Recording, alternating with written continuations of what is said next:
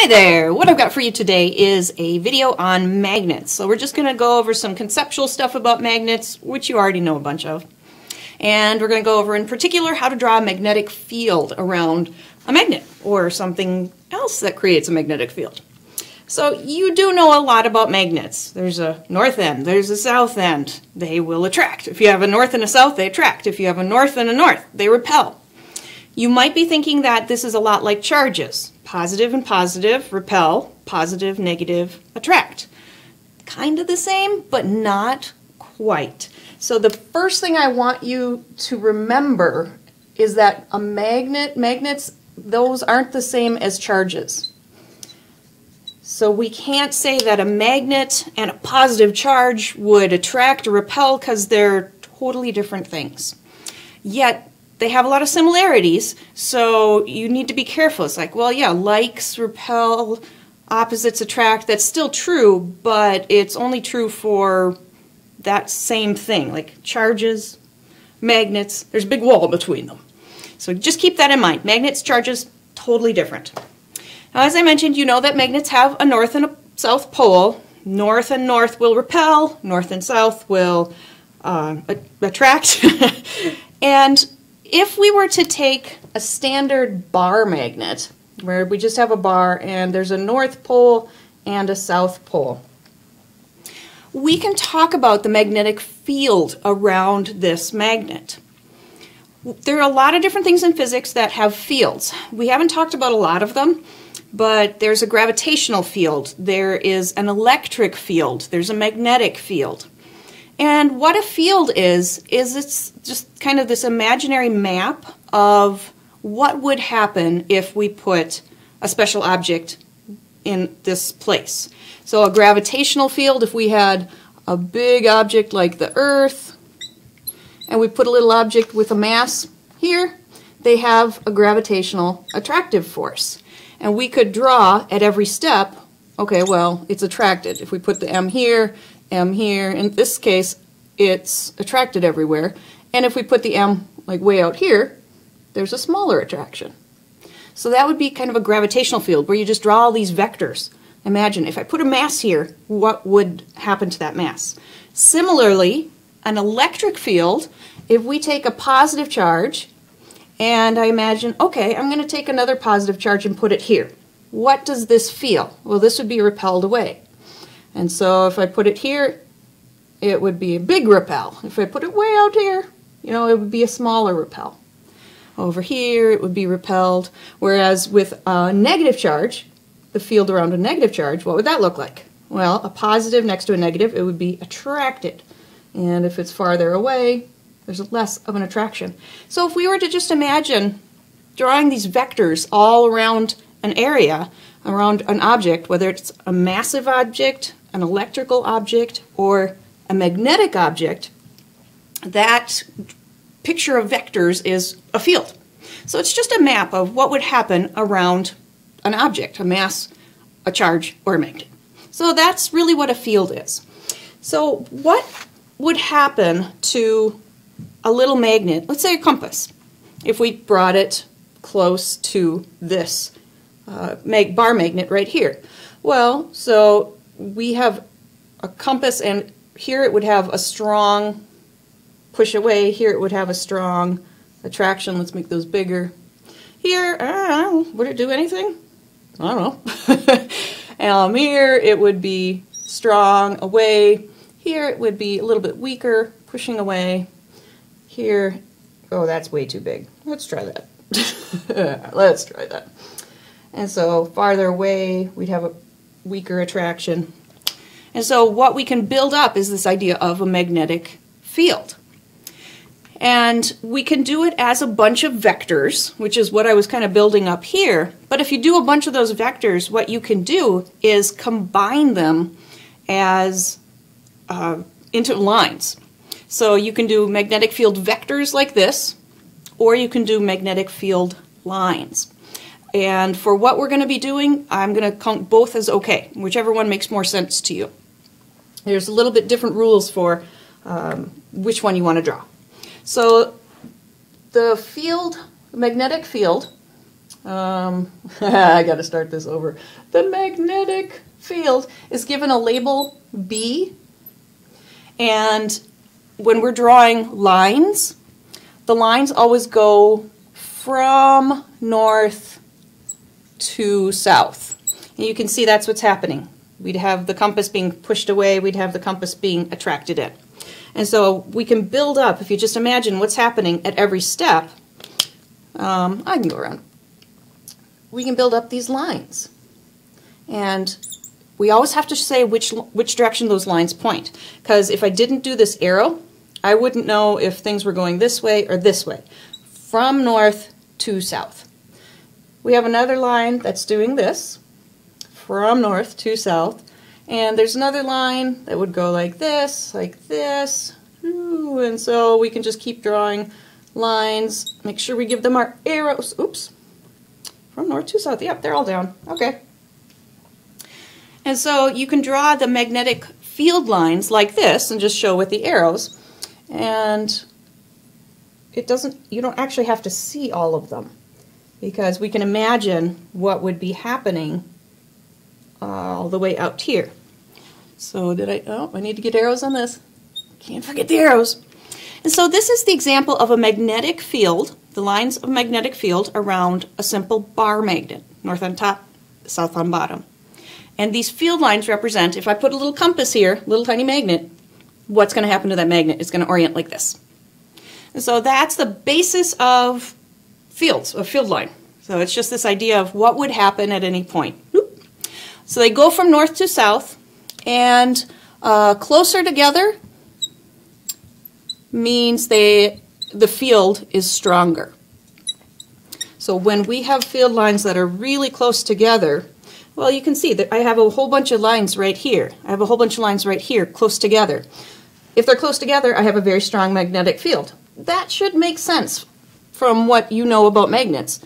The magnetic force, the force of attraction or repulsion, is stronger the closer you get. So close up, we have a lot of lines in a small space, strong. Out here, we have very few lines in the space. It's going to be a weaker field. So the two things you got to remember if you're drawing field lines is that they go from north to south, and that the closer the lines are together, the stronger the field is. If you want to do vectors, well, they're still going to point from north to south, but in order to do stronger, we do what we've often done with vectors, which is a longer vector means a stronger force. So we could do that too. All right, so here's one example of how we could get magnetic field lines from what we call a permanent magnet. We can get magnetic fields from other situations as well. And one of the coolest ways to get a magnetic field is to run a current through a wire. And I know I said just like 5 minutes ago, magnets do not equal charges. And they don't. But one of the most awesome things about physics that we've discovered in the last couple hundred years is that moving charges cause magnetic fields. So if we have charges that are moving, they will create magnetic field. Moving charges create magnetic fields. And this is just, it's amazing. And we're going to see all the amazing things that come out of this whole idea. Generators and motors and all sorts of cool stuff. So moving charges create magnetic fields. So if I have a bar magnet like this, north and south, and I put a positive here, if it's just sitting there, this positive feels nothing because it's not a magnet. And this is not positives or negatives. So just having this here wouldn't have any effect. However, if this thing were moving, now if we give it some velocity, then this moving charge creates a magnetic field, and then we'd have an interaction. All right, so let's take the simplest case we can work with. We are going to have, well, moving charges. Okay, what's a moving charge? Well, all right, that sounds like a current. So current is a bunch of charges moving in a wire. So let's just take a simple wire, and figure out what the magnetic field is around it. And as usual, there's a couple rules about how we think about things, just so we're all consistent. You know, I don't want to be doing things in metric while my counterpart is doing things in British Imperial, which is why one of the Mars rovers crashed. So yeah, we want to make sure we're communicating consistently. So I'm going to say that we have a current carrying wire, and it's going up. The current in this wire is going up. So there's a wire, so just a copper wire going straight up, and the current's flowing upwards. If you were to take a big tray and put it around this current carrying wire, so a flat tray, you know, I can't draw very well, sorry. We take a flat tray and we put a whole bunch of little compasses, so little compasses, which tell us the direction of the magnetic field.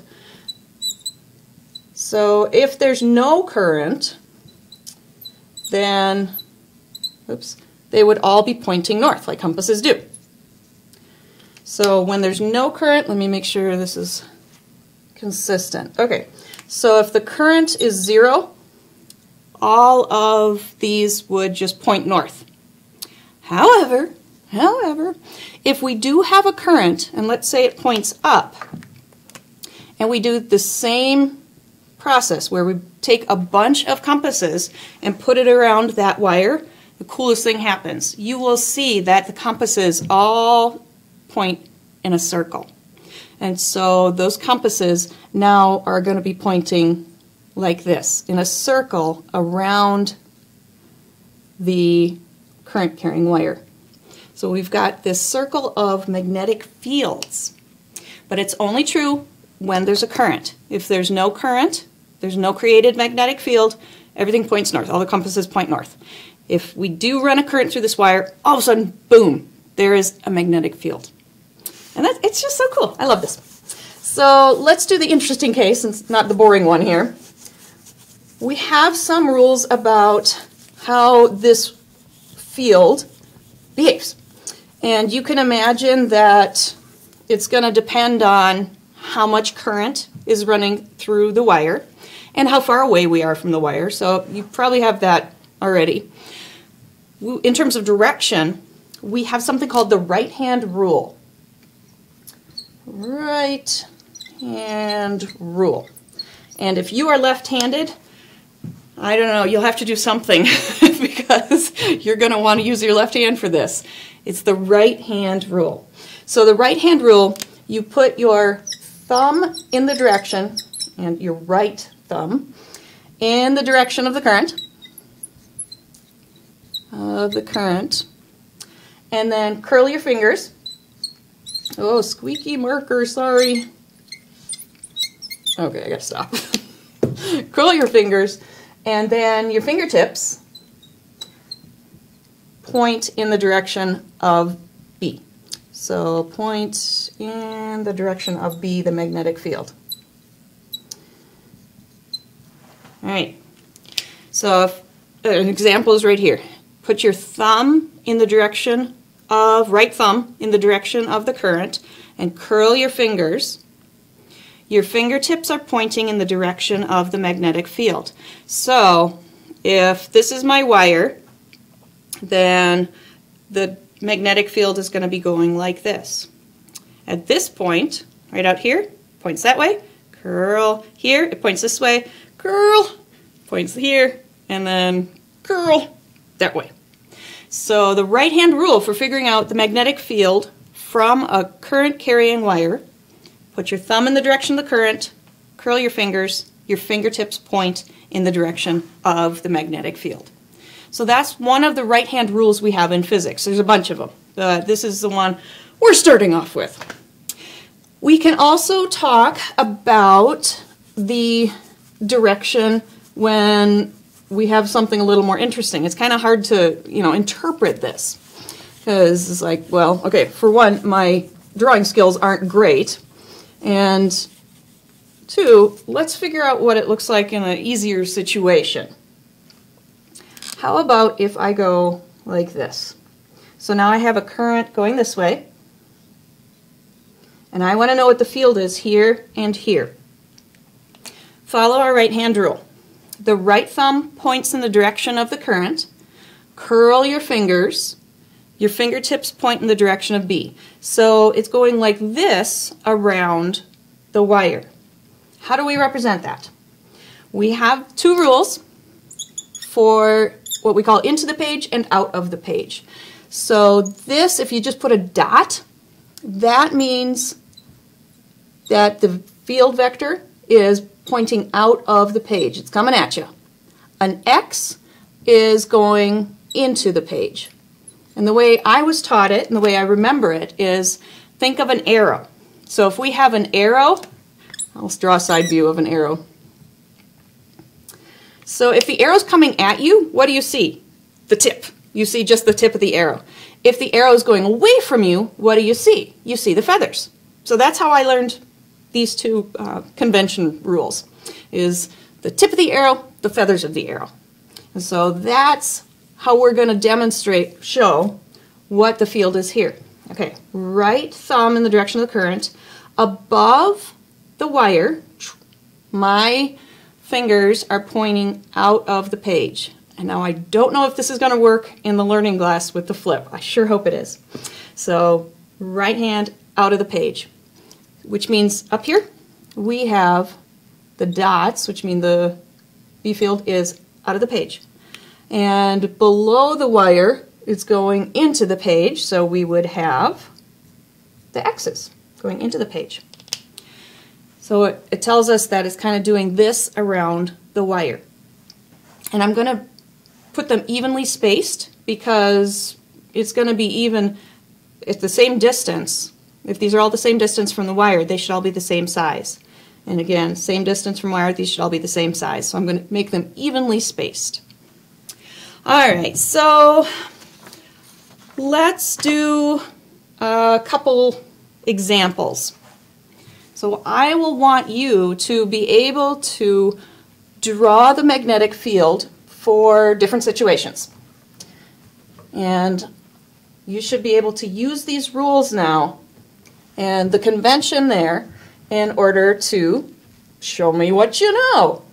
And remember that it's always about showing me you understand. It's not about getting the right answer. If you want to pass these things, you have to show me that you understand what you're doing. So a minor mistake, depending upon what kind of mistake it is, a minor mistake could get you a pass if it's just the right kind of mistake. You know, a minor math mistake, but your physics is good, I'll probably let it slide. But if you have a physics mistake, even if it's small, you're probably not going to get a pass. Okay, come on. So let's predict what the magnetic field lines would look like around a magnet, but instead of north-south, I'm going to have a side-by-side magnet. And let's do north here. North and south. So at this point, you should be able to predict what the field lines would look like. So I'm going to draw field lines. You can do vectors too if you want. For me, I'm going to do lines. Take a moment, hit pause if you need to, and predict what you think the field lines would look like for this side-by-side magnet. Okay, hit pause. Did you hit pause? Did you predict? Hope so. So let's do it. We always have field lines going from north to south, so they're going to want to go bloop, like that, from north to south. So we're going to have field lines doing this, and they're going to go whoosh, and then bigger ones and bigger ones and bigger ones, each of them pointing this way. Well, I'm not very good at drawing this symmetric. So something like this. So going in, because we're going into the south. And we come out of the north. Well, yeah, I guess so long as I have the arrows there, I might do them here too, just to remind myself. So that would be what the field lines would look like around this kind of weird side-by-side magnet. Again, the closer, it's a little hard to tell this, but the closer together should be the stronger. So here's the first one, and let's try another one. Let's try a horseshoe magnet. So the oldest styles of magnets that were convenient had a north pole and a south pole like this. We call it a horseshoe magnet because it looks like a horseshoe. So what do you think the field lines would look like for this one? And again, predict, give it a try, hit pause if you need to. So what do we get here? Well, we want to go from north to south. Bloop. Okay? So these are going to be probably pretty straight and something like that. And then we're going to start getting whoosh, bigger and bigger and bigger, something like this. And I'm not going to be looking for perfection. I'm going to be looking for, again, do you get the main idea? That they go from north to south and that these are closely spaced, so it's strong close. These are a little bit more widely spaced, so it's a little weaker right there. And one more. Let's see if we can predict one more. What do you think we would have if, oh, I want to make sure I get these right. Let's say we have a current going into the page here, and then we have a current going out of the page here. So we have two current carrying wires. One, we have a wire like this, and the current's going that way, and then the other we have a wire like this, and the current's going this way. Can you predict what the field lines would look like in this situation? I'm going to give myself some room. North to south and right-hand rule. So see if you can use those to get the right answer. All right, so the right-hand rule, let's just take them one at a time. Put your right thumb in the direction of the current. Curl your fingers. All right, so for this one, the field is going around like this. Whoosh. All right, so we've got a field, and it's going to be getting, I can't draw this very well, getting farther away, more widely spaced as we get out, and then curling like this. So I'm going like that, like that, like that. And so just give me a couple arrows so I know which way is going. Now let's do this one.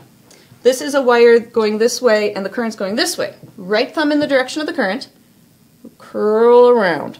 So here we've got, again, the same thing. It's going to be, they're close together when they're close to the wire, and then we're going to get, okay, yeah, you get the idea, I hope. So here, boom, boom, it's going this way. So down, up, down, and up, down, and up, and down. All right, so here are two different magnetic fields. They will add or subtract as vectors. They are vectors. So in the middle here, they're both going downwards. So over on this side, it's just going to be mostly this one, because this one's going to, the field from the right-hand wire is going to be very weak. And way over here, the field from this one, weak. So from the outsides, just like that. And again, too far up, too far down, we're not going to care. What would we do in the middle? Well, they're going in the same direction, so those fields are going to add, which means that I can just say they're stronger in the middle. How should I say they're stronger? The fields are closer together. And I almost have that here because they're closely spaced. They're a little bit more widely spaced, but maybe if I just add, you know, one or two more lines, kind of giving that idea. Again, don't forget the direction, just to say, okay, this is going to be strong again because we have two fields adding together here. So something like this, rough idea, that would work as well. So there are a couple examples of how to draw magnetic fields for permanent magnets and for the magnetic field due to a current carrying wire. That one's hard to say. And this is the kind of thing that I'll be asking you to do on an assessment, is be able to draw the field. So if I give you this situation, something else random, can you draw the magnetic fields correctly? So keep in mind, field lines go from north to south, and closer is stronger, or if you use vectors, longer is stronger. And then we have our right-hand rule for the current carrying wire. Put your right thumb in the direction of the current and curl your fingers. The fingers will curl in the direction of the magnetic field. And that's as easy as that is. So I hope that makes sense. Good job.